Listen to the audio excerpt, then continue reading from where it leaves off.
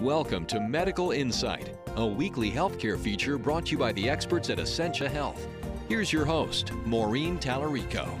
Today on Medical Insight, we talk with neonatologist Dr. Christina Falgier about the care in the region's only newborn ICU. Here at Essentia Health-St. Mary's Children's Hospital, we have a level 3 newborn ICU, which means we provide intensive care, critical care to premature infants all the way to ill-term infants.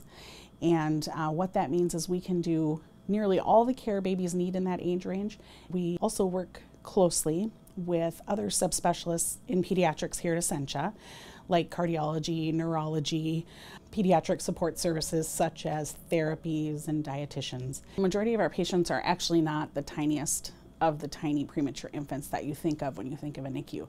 They're actually older babies, meaning closer to the end of gestation, that have an unexpected reason for being here. Most commonly, it's that breathing issue after birth.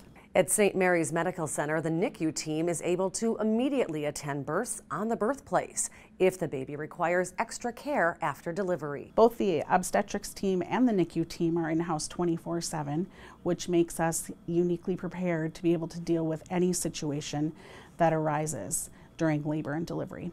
That is advantageous for our obstetrician colleagues because if there's an unexpected issue at birth, we're just right down the hall.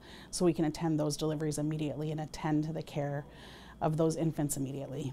The unexpected aspect is important because approximately 10% of newborns will need some help at the time of delivery. And so being able to be there right away to provide that help actually helps us avoid a lot of NICU admissions here at St. Mary's. For Medical Insight, I'm Maureen Tallarico. To learn more about this topic, call our experts at 786-3107.